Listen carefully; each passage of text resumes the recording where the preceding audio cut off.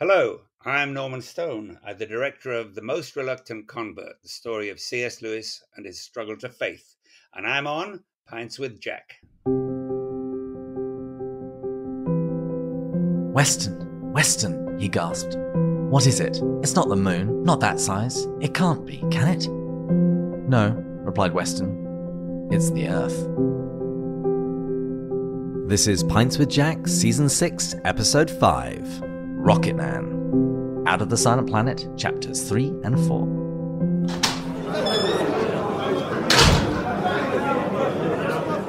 Welcome everyone. Here on Pints with Jack, we're reading our way through the works of C.S. Lewis. I'm David, and I'm joined by my co-hosts Andrew and Matt. This season we find ourselves among the stars, reading through the first of C.S. Lewis's science fiction trilogy, Out of the Silent Planet. In the past couple of episodes, we've just covered one chapter at a time, but today we begin to pick up the pace. We're going to be covering 2 chapters, and in chapters 3 and 4, we discover what interplanetary travel is like through the eyes of Elwyn Ransom. And since Lewis doesn't give his chapters any names, this season we're naming each episode after a movie title. And since in today's chapter Ransom is on a flying vessel to some unknown planet, I thought we'd call this one Rocketman, after the 2019 biopic about Elton John, named after the same song, which has an amazing legendary cover by the Mr. William Shatner. Gentlemen, welcome to the Rocketman episode. Welcome. Good to see you guys. Happy New Year. Yeah, that's what I was going to say. Happy New Year. What'd you guys do? I worked on a sermon. I got to preach on the Holy Name on yesterday. Yesterday? Is it Monday? It is. So yes, worked on a sermon, and we were just back from a week celebrating Christmas with Kristen's family, and we're going back there for a 12th night party. So lovely. Yep. Yeah, I had dinner with former guest of the show, Holly Ordway, and my wife. It was actually the first time that we left Alexander before he was in bed asleep. So that was a bit of a watershed for us. So she's got a really good view of the fireworks which happen. And so we went and watched the fireworks and then had a lovely curry. Oh, very good. I love it. And Matt, what did you do? I worked most of the day. I didn't do anything exciting. I met up with some friends for dinner, and then I was to bed by 10 o'clock. It was great. So hanging out with us is the most partying you've done. So I am currently drinking some Spotted Cow. What are you guys drinking? I'm drinking a rum punch. Oh, are you really? Very nice. It's left over from what I did not drink New Year's Eve because I didn't really drink. Well, I'm drinking out of the Barfield decanter, and a friend of mine from Lewis circles, Steve Lassiter, who I think is an occasional listener, sent me a bottle of Caol 12, the standard, and so I have poured the whole thing into the decanter. And I'm trying that out. So it's kind of like Macallan 12 is Matt's standard. This is mine. Although I have been dipping into gins lately and enjoyed a lovely gin and tonic with some Hendrix the last couple of nights. But here we go. Well, since our protagonist learns a new language in this book, this season we're saying cheers in a different language. And today we're going to be doing it in Arabic, which is Saha. Okay. Well, today we are toasting our upper tier supporter, Tim Taylor. Tim, may the beginning of this year find you blessed, full of challenges that require you leaning on the Lord to meet them, and full of blessings for all the good things that he surrounds you with in this life. So to Tim Taylor, Saha. Saha. Saha. And I'd also like to toast Mrs. Rempel. I saw on Instagram that she bought her husband, Darnell, a Pints of Jack glass for Christmas. So to amazing wives, such as Mrs. Rempel. Yes, to Mrs. Rempel. Cheers. Saha. Saha. Saha. Well, before we begin, I have a quick addendum to an earlier episode. All the way back in episode 1, we read the book's dedication to Warnie Lewis, who Jack describes as a lifelong critic of the space and time story. And I asked what this meant exactly. Our discussion was a little inconclusive, so I reached out to former guest of the show, Dr. Don W. King, whose book on Warnie Lewis has just been released. I received my copy on Christmas Day. And so has Andrew. He's waving it in front of his camera. I'm sorry. Hang on. You guys I need didn't a get my drink. copy. I've got my personalized, inscribed copy. So do I, but I don't need to brag about it. I feel highly left out right now, guys. I feel highly left out. Yes. Well, We can't all be as secure as you. And what did Don say? Well, I sent him an email and I asked him about Warney's relationship with science fiction. And here's how he responded. Warney liked sci-fi, but with the caveat that things not get bogged down in scientific technicalities of the story. The same reservation that Jack had. And Dr. King then quotes from an unpublished excerpt from Warney's diary, where he talks about a section in an Arthur C. Clarke book, where he describes the technological operation of some sci-fi technology. And he says, "It's just a tiresome interruption in a first-class story. I don't want to be told how the damn thing worked, merely that it did." So, we now have our answer. Warney was definitely a sci-fi fan, but he didn't like it when things got bogged down in explanations and technobabble. Well, and I think that by a lifelong critic, I think that Lewis probably, in addition to that, meant, kind of a lifelong admirer and somebody who read critically, read with some insight. What was going on. Speaking of Arthur C. Clarke, Clarke asked Lewis to come and address the British Interplanetary Society, and Lewis refused because the BIS was interested in colonizing space, and Lewis thought space travel was ill-advised.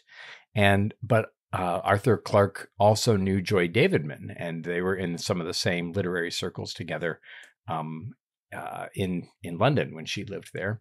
And there's actually a book of the correspondence between Clarke and Lewis called From Narnia to a Space Odyssey. And so, there's some close connection with all of these. Well, turning to Out of the Silent Planet, here is my 100-word summary of the story so far. Philologist Elwyn Ransom was on a solo walking holiday in a remote area when he met a lady who sent him on an errand to a house nearby to request that her son be sent home. At the house, Ransom discovers an old school friend, Dick Devine, and his colleague, Professor Weston. Following an invitation to refreshments, he enters the home, but his drink is drugged. While knocked out, he has a strange dream, and returning to consciousness sometime later, he tries to escape, but the two men overpower him, knocking him out once more. So that's where we left the story last time. So let's now turn to chapter 3. And in this chapter, Ransom wakes up on a bed. He's bruised, he's got a pounding headache, and he looks around, and the room around him is small and hot and dark. And he can see the night sky through a skylight. And he then witnesses a large orb appear in the skylight and begins to wonder if he's having problems with his vision. Regardless, he strips off some of his clothes due to the heat and begins to explore the room. So, gents, where does Ransom initially think he is? Well, he thinks he may be crazy. And he begins to doubt his senses, and this is really important. I actually have subtitled this chapter Realization, Reason, and Vision. So it said it was directed to his attention that the fact that the room, if it was a room, and elsewhere the light of the huge moon, if it was a moon. And so he's really uncertain as to whether or not he can even trust his own senses, which I think is pretty significant. He also comes to the wrong conclusions. Like he instantly concluded that they had put him in an outhouse behind their furnace. Well, wrong. So he's very disoriented and is not sure what he can trust. And I love that. I love that he has to try to figure out how to think about things, both here where he is, and then when he finally arrives on Malacandra. He goes through this kind of revolution of how to think about it. It's an epistemological challenge for him, which is, I'm sure, what Matt was about to say. I'm sorry to steal your thunder. No, I was as David was saying that, and I was looking at the first paragraph again. What jumped out to me, and when I read this, was just the language. We've talked about this. Dr. Glyer does in the episode too. That when I interviewed her of just the just the poeticness of the language, but just how direct, distinct, how vivid it is. And this one, that part that it said, the frosty night was pulsating with brightness as with some unbearable pain or pleasure, clustered and pathless in countless multitudes, dreamlike in clarity, blazing in perfect blackness. The stars seized all his attention, troubled him, excited him, and drew him up to a sitting position. I won't go too far with that other than to say it seems like there's a life-like nature to what he's witnessing. Like he's describing it much more than just, oh, it's XYZ. It's like there seems to be some sort of livingness to that description. Something very tangible. Absolutely. I underlined that same passage, and I wrote down the numinous. So he's in the presence of something really big and really impressive. And he kind of has to expand his soul. And I think that's one of Lewis's undergirding notions, is that space is not dull and lifeless. But like you said, it's full of life. And even Weston later on in chapter 4 kind of admits the same thing. And that's one of the things Lewis is looking at, the spiritual ramifications of space travel. And he wants to deal with the idea that this isn't just cold, dark, lifeless space. In fact, space is not the word for it at all. What you had mentioned, he was very disoriented, and that's probably, and confused, and that's probably significant, I think was the word you used, Andrew. And I wonder if that's just sort of representative of his worldview, is kind of confused, disoriented right now, as he's in this stuff is just starting to change from what he was expecting. Still very early. He doesn't even know where he is yet, but I wonder if that's all related to that same theme. I think we're definitely going to see another time in this book fairly soon where Ransom is just trying to make sense of his senses. So I think that's actually a repeated motif throughout. But in this particular passage, and that was actually going to be my next question, so we're on it now, not only is he in the presence of something beautiful, it's also changing him. The line in the text is, he was recovering rapidly and even beginning to feel an unnatural lightness of heart and not disagreeable excitement. So what he is seeing is starting to change, or I think Dr. Ward would say influence him. Now, after marveling at the stars, he sees this orb of light pass across the skylight. What does he think it is initially? The moon. It's a line straight out of Star Wars. Say it, Andrew. It's that moon there. That's no moon. Why, David, why didn't you feel like, say it, Matthew? Because you said the first part and I was teeing it up for Andrew. And when we tee things up, we pass them around our friends. Yes, I appreciate you. It's European football. That. It's what you do. They have loads of highlights of people making perfect passes that never result in goals, and football fans love that. Well, that happened in the Michigan game. Glory hogs like to hold on to the ball. We prefer to give it away. I suppose we're just a more generous people. To be honest. Yeah, everybody but Americans. I'm not going to say another word. Okay, so he sees this orb. He thinks it's the moon, and now there's additional light, and he begins to explore the room. What does he discover? Well, he discovers kind of two senses of light.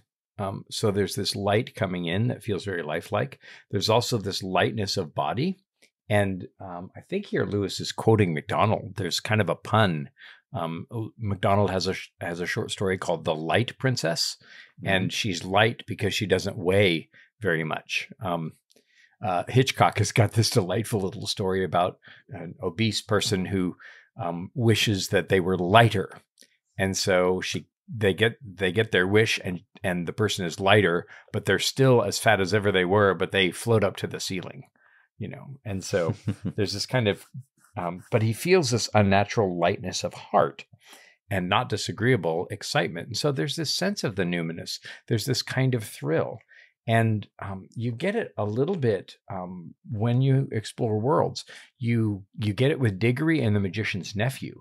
And when he's there and he realizes that all the pools are portals to another world, he says, just think of what another world might mean. You might find anything. And then you find it with Peter when the Pevensies go to go to Professor Kirk's house. He said, that old chap will let us do anything that we like. And so there's this sense of incredible possibility. And Lewis was interested in space travel because it allowed us into a kind of completely different emotional, spiritual economy than the one that we normally have. And so there's this sense of really kind of crossing a boundary into the unknown. And that's part of why Warney didn't like a lot of science fiction, because it was just mechanical. Lewis actually writes about it. We'll talk about that in the next chapter. But he writes about it in his essay on sci-fi, on science fiction. So we'll talk about that later. But there's this kind of possibility that he's experiencing. Am I correct if I remember it's describing the walls as somewhat sloped outwards? Mm-hmm. Like a wheelbarrow. Yeah. Yeah. So they're rounded. Yeah. Is he attempting to be representative of that medieval idea of the cosmos, with the earth as like the center and everything goes out? You think that's trying to have a similar type of feel with that, or just coincidental that if you were to draw the medieval cosmos, it would look an outward slope from the earth in a very wheelbarrow shape? What do you think, David? I think I'd put it down to much more mundane elements of the shape of the ship. The ship itself, we're going to find out, is a sphere. And so that means it's basically two concentric spheres. And so if you are if you are lying down on the inner sphere looking up, the walls are naturally going to look like they're sloping outwards. Well, that's no fun. Now, the very fact that he's traveling in a sphere, that I think is a nod to the planets. Sure. It's also, I think, as scientific and technological as Lewis gets, he's talking about gravity being down. And I couldn't help but think of Ender's Game, where Ender's big revelation about the room where they have their battles is that the center is always down. And I wonder maybe if Orson Scott Card didn't get it from this. But it's Lewis, I think, showing some awareness of how the technology and the physics of it all work. That the gravitational center, that like MacDonald says, a story is a little world of one's own. And this spaceship, too, is a little world where down is towards the center, which is the same as our planet. So, yeah, I had never thought about it being a nod to the spaceship being a little world, a little planet. But I think that's a great insight, David. And it's a good question, Matt. And as for Lewis's attempts to be scientific, we're going to have Jimmy Akin coming on the show once we finish the book, because he has some points of interest that he thinks are worth discussing, where Lewis gets a little bit of physics wrong. But we'll get to that eventually. So. Having never taken physics, I think neither we nor Lewis should be surprised. Exactly, yeah. Okay, so he's in this small, weirdly shaped room. He then investigates the walls, discovers they aren't actually sloping. He tries to get up and then finds himself flung against the skylight and then dumped on the floor. So something weird is happening with gravity. He's actually worried he might be a ghost. And he also notices that the walls and ceiling, they're made of some metal and they're vibrating. And he can also hear something hitting the ceiling. And so he wonders, might he be on some sort of airship? And as you mentioned earlier, Andrew, he's got this real sort of mixed emotion. The text says, Ransom was by now thoroughly frightened, not the prosaic fright that a man suffers in war, but the heady, bounding kind of fear that was hardly distinguishable from a general excitement. He was poised on a sort of emotional watershed from which he felt he might at any moment pass either into delirious terror or into an ecstasy of joy. That's a word to conjure with in the Lewis lexicon. It is. And he's on the trail of the numinous. And so maybe even a delicious terror or an ecstasy of joy. Lewis elsewhere talks about the different kinds of fear, and the numinous, or the fear of the Lord, is, Lewis uses the example, if you tell a man that there's a tiger in the next room, or tell him that there's a ghost in the next room, he'll respond with terror, but of completely different kinds of terror. And so I think it's this latter kind. And although he's very befuddled and has no idea where he is, he really does, I think, sense that there's something spiritual, there's something larger, there's something galactic or, universal even happening here.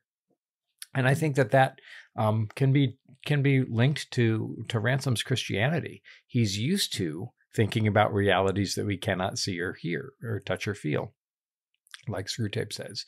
And so he's getting the sense that there's something else going on here and that there are spiritual forces at play. And we know that this was part of Lewis's goal as well. He wanted to look at the spiritual implications of space travel.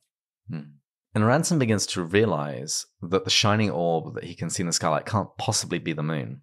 And as he's thinking about this, Professor Weston enters and reveals the truth to a very terrified Ransom. So, first of all, how does he conclude that the orb can't possibly be the moon? Its size. Yep, it's too big. He also remembers that it had been a moonless night when he was walking from Nadaby. And even it didn't look quite right. He said there's no man in the moon. So the texture, the shape didn't look right to him. Right. And which tells us, and this is typical and it's frustrating and it's challenging about Lewis, Ransom's memory of what happened in previous chapters is working better than ours, because I completely forgot that it was a moonless night. And that's part of what I mean when I say that Lewis taught me to read, that Ransom remembered. If you go back and look in chapter 2, it's clear. It's right there. And so Lewis expects us to attend very carefully to the details of his story. And of course, when we do, I think we're richly rewarded. So it's a good lesson of how to read as well. Yeah, and Lewis said himself that he would read each book multiple times, first of all, just to sort of orient himself and just get a sense of the characters and the events. And then he would go back and read much more carefully. And I think you would get that on a repeat reading. Now, I think if one of my captors entered the room unarmed, I'd attack him. But how does Ransom respond?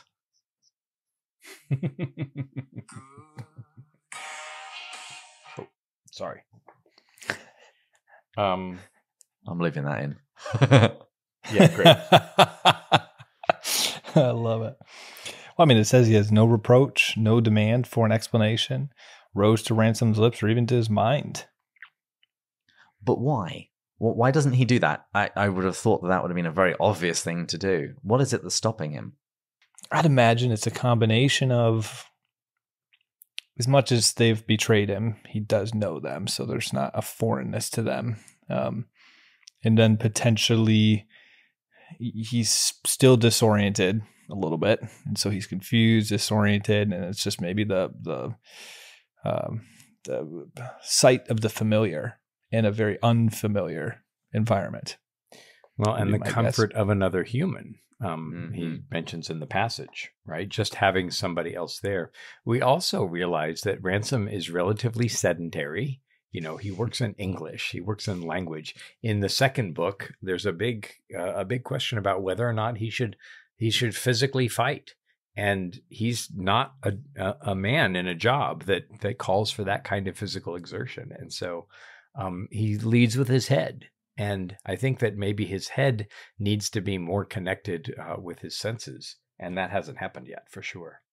Now, as I said, Weston drops the bombshell as to the identification of that orb.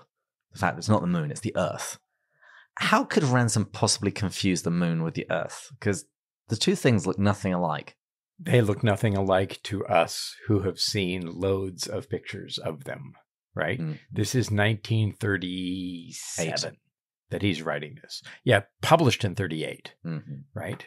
But written probably before. And so there are no, Soyuz is still 20 years away or so, or the first of the orbiting, satellites and things. I'll put a link in the show notes. So I went looking for the various pictures of the Earth that we had through the subsequent decades. And we don't actually get our first partial image of Earth until October 24th, 1946. And honestly, the only really clear ones begin in the mid-60s. But I did chuckle to myself when I first puzzled over that and then went and had a look. And it's like, we know what the Earth looks like. It's kind of funny to think that for most of human history, people didn't know what the Earth looked like. Kind of like people didn't know what they looked like before the invention of the mirror. They sort of had they could look in shiny surfaces, but they would always be imperfect. And that's part of what I think makes the book so remarkable, that it still holds up, because Lewis is in a completely different imaginative space than we are. I mean, Lewis is thinking about this from the 30s when we're still a decade away from our first image of outer space. And so the idea that there were people in the moon, the idea that could be oxygen everywhere. I mean, the imaginative landscape that's occupying science fiction writers is completely different. Nevertheless, this book still works, and I think that that's partly because he doesn't deal with the technological and the engineering of it and the physics of it, but he's interested in the perspective. And that whole thing, and listeners, keep an eye out for seeing, because one of Lewis's purposes in all of his writing is for us to see clearly. And part of what he's doing right now is showing what happens when somebody is taken out of their context, and how does he see? How can he trust his vision and his insight? And what kinds of seeing can take place? This is also Lewis's very first fiction. He's written poetry, even narrative poetry, but this is his first novel. And the fact that so many of his later themes, Until We Have Faces, and everywhere else, are there, I think, is remarkable, especially because Lewis is not writing this as a famous writer. This is one of the first things that he's ever published, and he doesn't have his reputation. This is like listening to the first demo on some abstract studio, some offbeat studio from your favorite band, and going, oh, I can see how the fully developed creative work comes from this, but this is the earliest stuff. And that's part of why this is such an adventure to read. Since we just drunk referring to Till We Have Faces, I'm going to slip in something that I thought of earlier, but I didn't want to say because then we would have to drink. This is also a book where we have an unreliable narrator, but he's unreliable not because of his self-delusion, but because he very often doesn't actually even know what he's looking at. Yes, and there are two levels of unreliable narrator. So Ransom can't trust his senses right now. But then later on, Lewis, the Lewis character who reports what Ransom says, is also kind of unreliable. He's lying to us. He says that this is a story, and if I put it out as a novel, people may believe it. And the real breakdown, Lewis actually makes a huge mistake. He says... Well, hang on. Should we save that until we get to that point? We should probably. Yes. Well, let's go on to chapter 4, because we ended the last chapter with this revelation that Ransom is no longer on Earth. He's looking at it. Mm-hmm. And as we begin this new chapter, chapter 4, the terrified Ransom begins to ask Professor Weston lots and lots of questions. Before we get to his specific questions, how does Ransom respond to the knowledge that he's now on a spaceship? Well, I mean, one of the primary responses that he has right now is fear of varying different degrees. And he's out of his mind. It's ecstatic almost. It's this otherworldly or out-of-body experience, and he's terrified. And so we see a couple of different kinds of fear happening, and we'll see that when he lands, too, on Malacandra. And as he sorts through his fear, and he reasons his way through fear. And that brings us to another real Lewisian theme, that what we think about what we feel is much more important in some ways than what we feel about what we think. Mm-hmm. And Andrew, it stuck out to me too, that fear, it said he didn't even know he was afraid of, which fits with a theme that we've somewhat talked about, these preconceived notions and fears that we have of space before they will slowly be transformed. And David, you've already mentioned the word transform, and I think we're actually going to see a little bit more of that later in this chapter of how he is slowly being transformed. And so here you have a state where it's like he doesn't even know he's afraid of. It's just this fear. And remember, Lewis is really trying to kind of fight with the prevalent sense of one of the prevalent themes and senses of science fiction, that we're either presented with aliens that are so powerful that they could wipe us out with a single stroke, or aliens that are so stupid and servile that we could completely dominate them. And that's part of what Weston and Devine want to do, is this kind of this interplanetary, interstellar domination. And Lewis is pushing back against that and saying, hey, what if we found intelligences that were roughly equal with our own and life forms that are very different, but working with some similar kind of economy? And so that's another real revolutionary move in Lewis's, certainly his science fiction. Now, Ransom demands an explanation as to why he's being kidnapped, and he asks lots of questions. How would you describe Weston's attitude in response to Ransom's questioning?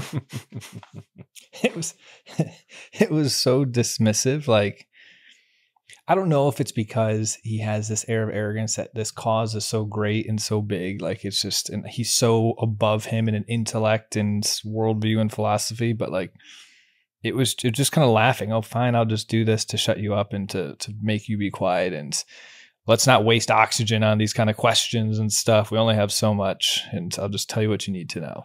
Yeah, and we'll find out too, his dismissive attitude about Ransom's education, and he's so consumed by his scientism. And so human is not nearly as important to him as humanity, and humanity as he defines it. I have in my mind, when I'm reading this section, Sheldon Cooper from The Big Bang Theory, when he's talking with his friends, one of whom is only an engineer. And when this engineer says something very intelligent, he goes, "Oh, please, you don't even have a PhD." It's very clear as to what he values. I would describe it as bored resignation. He says, I suppose it will save trouble if I deal with these questions at once instead of leaving you to pester us with them every hour for the next month. He's basically treating him like a child.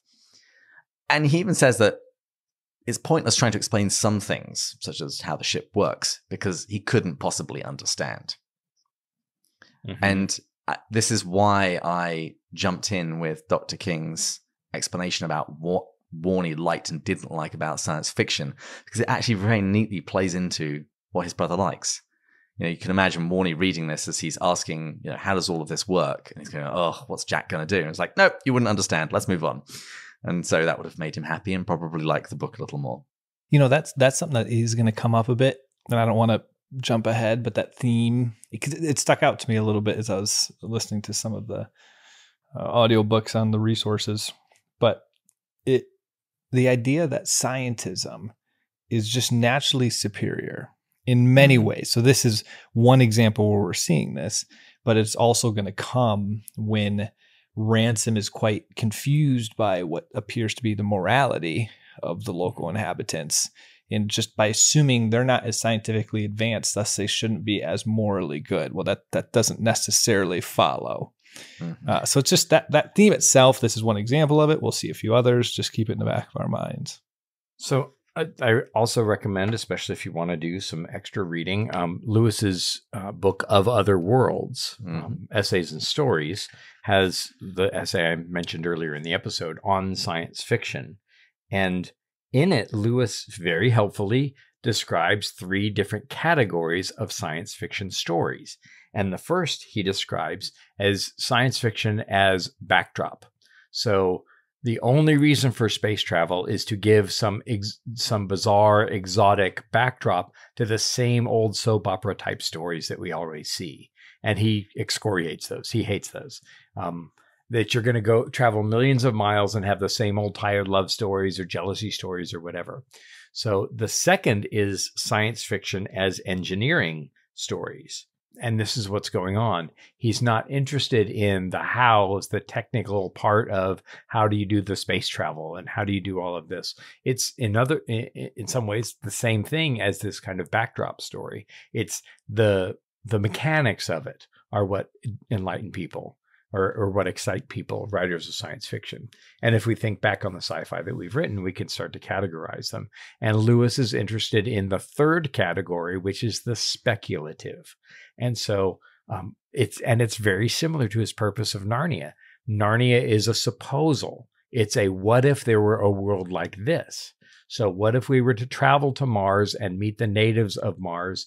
What would their spirituality be like? What would their emotional world be like? How would their mental processes be? And the speculative is where Lewis kind of puts his money for, the science fiction stories. And that's what he's doing here. He, of course, gives a great deal of credit to David Lindsay's Voyage to Arcturus as being one of the first books that he found that looked at the speculative implications of space travel. And that's part of what's going on here. So returning to the story, where does Weston say they're going? Melanchthra, a star. Well, he doesn't say. He doesn't say where they're going. He wants to keep it secret. And when Ransom says, "Are we going to another star?" He's like, "Oh, you're an idiot. Even you can figure out that kind of space travel, is impossible. We'll be there in 28 days." So they kind of circle around on planet, although Ransom, even as a philologist, is a little imprecise with his language, right? This planet or this star or wherever it is. Mm-hmm. And he becomes increasingly more precise about what the what's and the where's and the language for it. I am going to jump to his defense, though, because I think it's a bit unfair to chide him for even mentioning a star, when 5 minutes ago, Ransom thought space travel was impossible. So now he suddenly found out it's possible. Why not leave the solar system? And also, what does he mean by a star, right? Does he just mean one of the heavenly bodies? Because I'm not sure. It may be worth looking up. Were they able to distinguish? Well, sure. Of course, they were able to distinguish in the sky which were the planets and which were the stars. But somebody not trained in those fields wouldn't be able to really tell. But even then, what do we say in scripture, which is drawing on more ancient traditions? What is the morning star? The morning star is Ungut. To everyone else, it's Venus. Yeah, it's Aphrodite, it's Venus, and that's actually one of the new connections that I'm working on, is because Lewis mentions the morning star. He says, "Ask for the morning star and take thrown in your earthly loves." And so this idea of the morning star and Venus is increasingly central to Lewis. And of course, he ends up in Venus before long, but we won't get to that book this year. No. Now, Ransom, he discovers that his captors have been to this planet before, and it's kind of hilarious because he responds with disbelief. Again, it's just like, given his situation, why disbelieve anything at this point? But to his mind, if such a thing had happened, it would be in the papers. You get to see very much how conventional his life is. Mm-hmm. But why do you think Weston doesn't want to tell Ransom our name for Melanchthra? I never thought of that. Keep it secret. Keep it safe. There's some of that. And also, we find out later the reason why Ransom is being brought along, the purpose for which they bring him. And so the less information he has, the better. It's also to Weston and Divine's benefit to keep him uncertain, to keep him, guessing, to keep him kind of at odds, and to keep him in fear. And that's part of what happens with Ransom too. As I was rereading that, I'm like, he's going to find out soon enough, or eventually figure it out. Why not tell him? But it's Weston imposing his power on what Ransom's going through and helping to define Ransom's experience. Fortunately, Weston isn't the only force at work. There's the force of the community that he finds on Melanchthra, and there's also the force of Maladil, blessed be he. There's the force of God working on Ransom's life, but it's to their benefit to kind of keep him in the dark about all of this, ironically. Yeah, in my book, I wrote next to that, is he annoyed? Is he just lazy? Or does he want to hold something over him and make him feel stupid? Because one thing we know about Weston is that he feels far superior. He even dishes out the line, "I don't think we have much to fear from your scientific attainments." Yeah, I think there's all of that kind of at work. Next up, Ransom demands to know why he's been abducted and what plans they have for him. And in this conversation, their respective life philosophies come into conflict in the exchange. So, Matt, I'm going to be passing this one over to you because I know you've been wanting to talk about this forever. But before we get to that, What explanation does Weston actually give as to why they've abducted Ransom? Well, doesn't he just say that it was not intentional? It was like Ransom's fault. You stumbled into my backyard. You were just kind of there. I mean, it wasn't, if you weren't there, this wouldn't be happening. Seems like he's gaslighting victim him. blaming. Yeah. Yes. And also, if you had minded your own business, you would not be here. But why did, I thought about this and I'd never noticed this in previous readings. Why did Ransom, go through the hedge and get to the house? Well, he was practicing charity, right? He's on a quest. And although he kind of curses his promise to Harry's mother, it's a kind thing to do. It's a courteous thing to do. It's a Christian thing to do. It's a gentlemanly thing to do. If you had minded your own business, well, his business is to love others. It is to help others. And so he is minding his business, but it's not any kind of business that Weston can really identify with at all. Or even slightly understand. Right. One of the things that Weston says is that it almost doesn't even matter. It doesn't even matter that we've brought you here because our cause is so supremely important. It's just a necessary evil. He says this, "My only defense is that small claims must give way to great. You cannot be so small-minded as to think that the rights or the life of an individual or of a million individuals are the slightest importance in comparison with this." And when we do our Narnian Chronicle of the season, we're going to hear echoes of several of the antagonists. Humanity, human versus humankind. Human versus idea. Humanity, right? Yeah. Human versus humanity. And this lofty ideal of what humanity might mean. I mean, the survival of the species, and this gets back to mere Christianity. Why is the survival of the species important? Why is it good that humans survive? And what do you mean by good? And good by whose standards? And this is where Lewis's poetry on the science fiction trilogy really is helpful.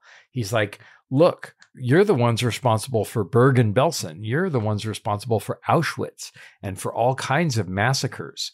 And if you look at the reputation and the history of humanity, it's not got a great track record.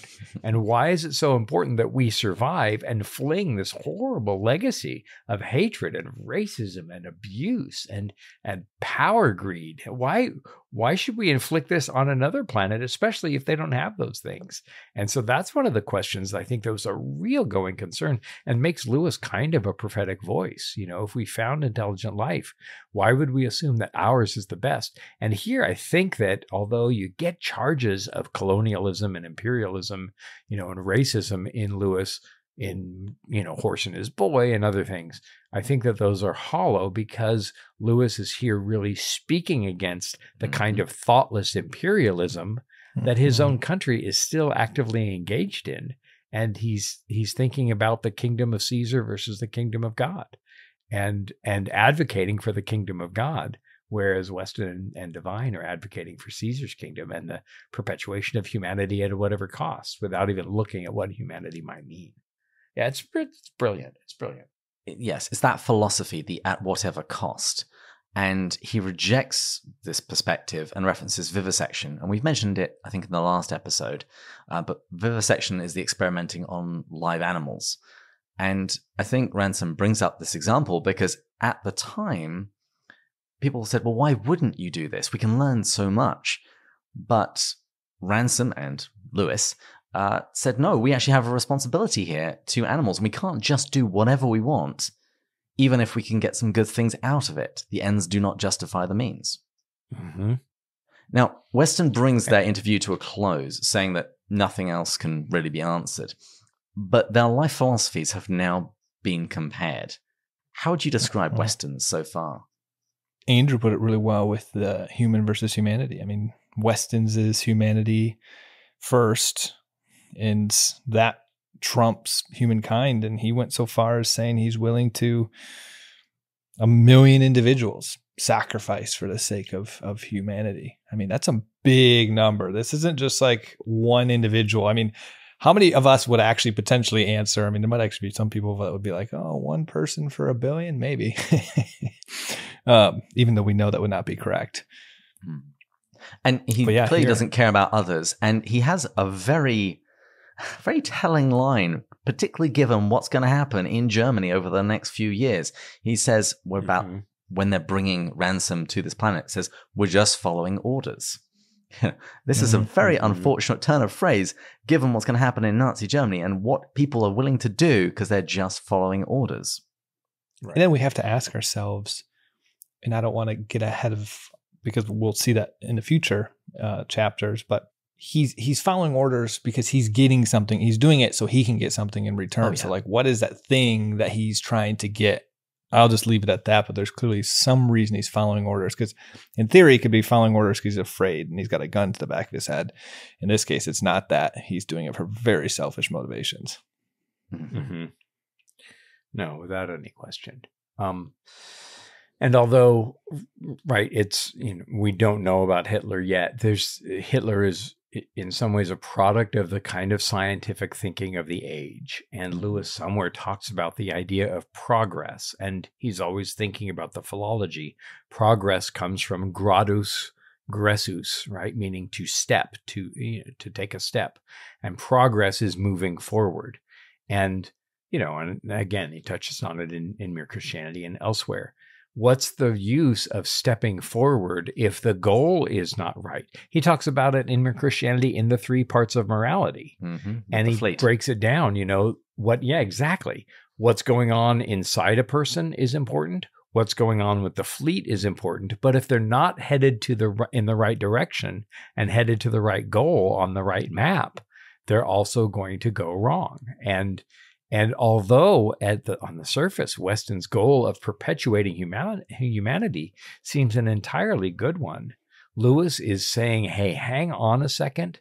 Let's look at that. And this is in some ways the beginning of Lewis's at least cultural apologetics, to go, hey, we have dismissed the wrong things. We are headed to the wrong things. And we are not thinking carefully about either the rejection or the destination. And this is a huge salvo. I think in some ways this book is as much an apologetic work as anything he writes in the 40s, as Miracles or Mere Christianity or anything else. And in some ways more effective because we're still reading that helpfully. And people often pair The Abolition of Man with the 3rd book in this series, That Hideous Strength. But honestly, you compare it an awful lot with Out of the Silent Planet. A lot of the very similar ideas are explored here. Absolutely. Now, Weston takes Ransom to the galley, and Ransom begins to get his bearings on the ship. And he notes the strange experience of walking into the next room, and Weston explains what is happening by explaining how the ship is structured, the idea of these concentric spheres. Is there anything else you want to say about that before we get on to the final section of this chapter? You know what jumped out to me with that was there's one small little bit where he goes, Ransom rose, and his captor opened a door. Instantly, the room was flooded with a dazzling golden light, which completely eclipsed the pale earth light behind him. I think that was that key part. So behind, earth, pale, in front, dazzling golden, which is really contrary to, that's more the medieval cosmos worldview, contrary to more current worldviews of, oh, the space is just this empty, formless void, and the earth is this really great, wonderful, beautiful thing. So this is really flipping in one sentence that whole thing up on its head. Well, and you also have to keep Reverend Dr. Michael Ward's theory in mind. On the first page of the chapter, Ransom says, and what on earth have you kidnapped me for? And the answer clearly is nothing. Captured him for nothing on earth. And he says, oh, this is sheer lunacy. But lunacy is your philosophy is raving lunacy. Well, that's craziness caused by the moon. And so he's getting it wrong again.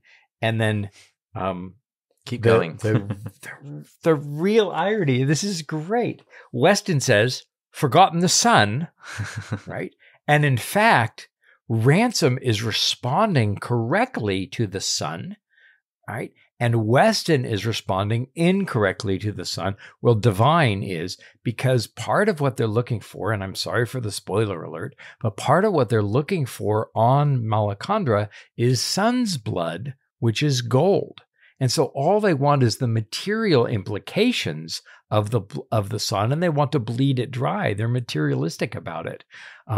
Yes, Ransom has forgotten the sun, but as we'll see, Weston and Divine have never come up with an idea of the sun that can meet the good idea that Ransom's has, having a spiritual cosmology going on. And so there's these little quips and little hints that Lewis leaves in here that just also make it brilliant and satisfying on a careful reread.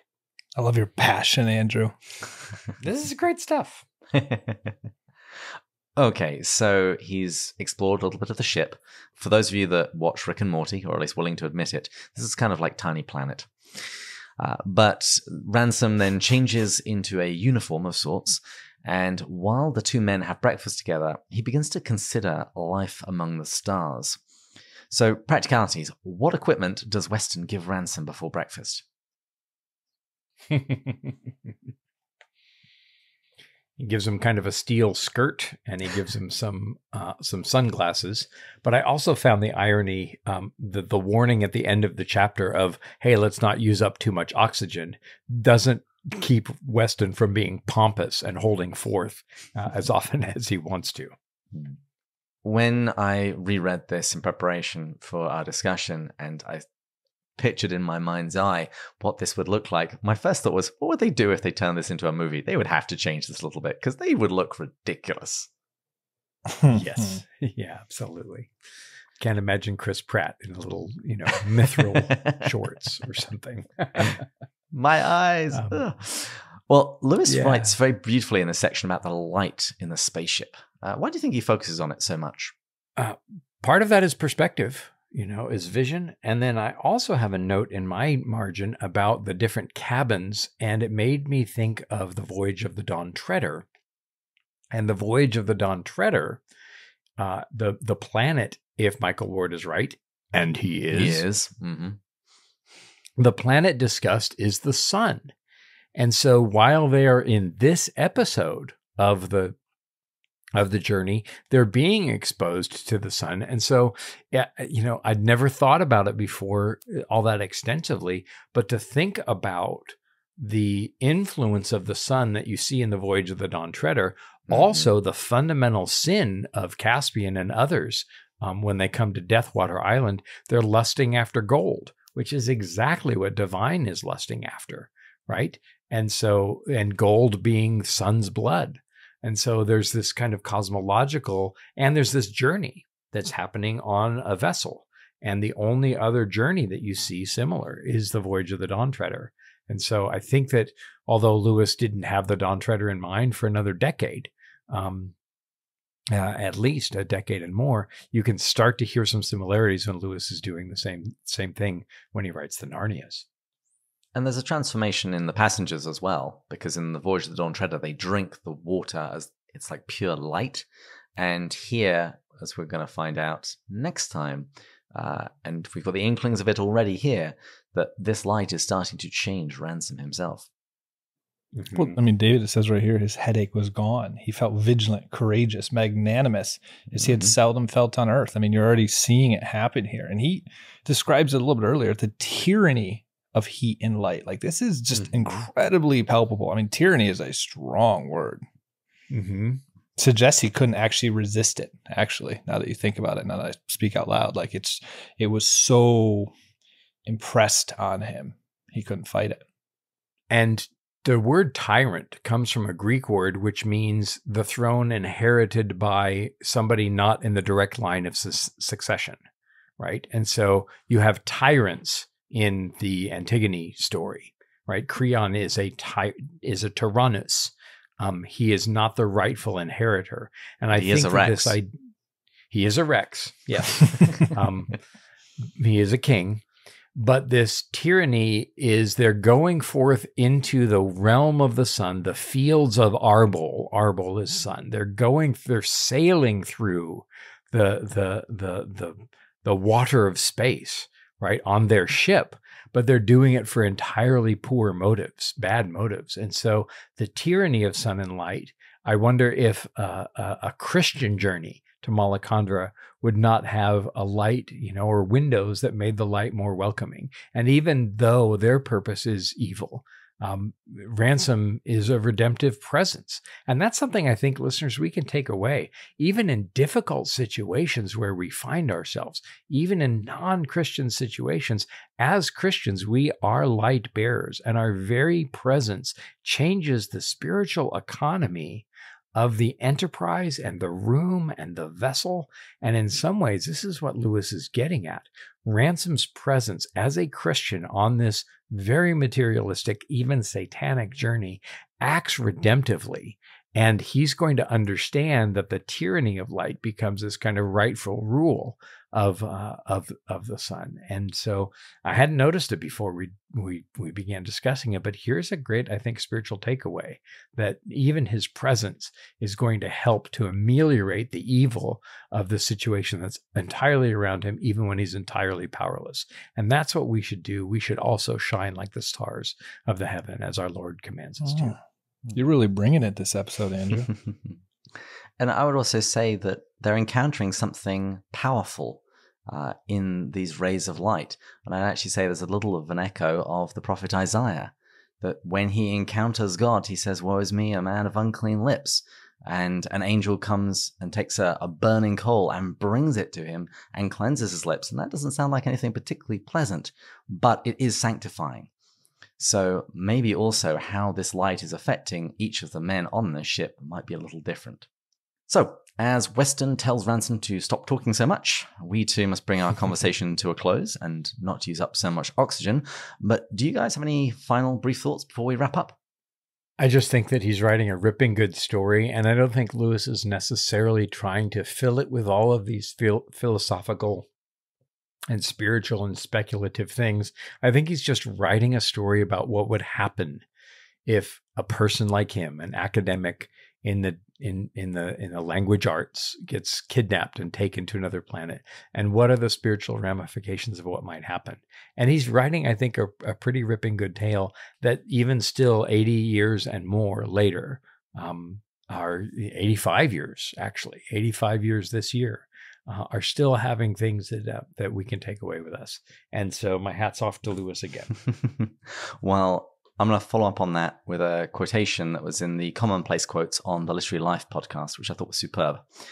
This is from Timothy Rollins. "A good story isn't told to make a point. A good story reflects the world God created. The point makes itself." Well, and I think that the point comes through based on the goodness of the writer, right? Lewis's Christianity invades his writing because he's a Christian doing the writing, and he has that worldview. Tolkien's Catholicism, he says that the Lord of the Rings is fundamentally Catholic. It comes into unconsciously the story at first. Yes, consciously in the revision. It's fundamentally religious and even Catholic. And so the goodness of the writer can't help but spill into the story. So we should have a care about what we read. We should also, read widely and entertain lots of different viewpoints, but we should do it kind of like Ransom, being a minority voice, but one that really actually has the truth. And I can't wait to see what happens with Ransom and how he triumphs. Even though I've read the story again, I can't wait to see how it develops.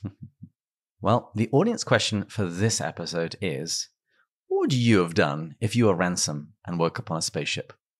Scream? Fight? Let us know. David's not satisfied with his response. I would have put on metal shorts and worn my sunglasses at night. Yes. Sunglasses and a metal skirt is an option. Well, I hear the call for final drinks. So thanks to all of our listeners, Patreon supporters, and particularly our top tier supporters, Matt, Jake, James, Erica, Marvin, Joelle, Deborah, Amanda, Thomas, Bill, Bud, Shane, Kay, Paul, Kimberly, Gillis, Gary, Stephen, Matt, Kelly, Chris, James, Kate, Peter, David, Angela, and Rowdy. Thanks again to all of our listeners. We pray for you every Tuesday. And if you've enjoyed this episode, please tell a friend. It's not too late to start a little book group and read through this book together. Because as you heard on the last episode of our interregnum, as I was sharing with the Oxford C.S. Lewis Society, everything's just better in a fellowship. Yes. And Plenus... I don't even know what that was. David, well, you got to leave this in because David I'm glad that the L was there, though.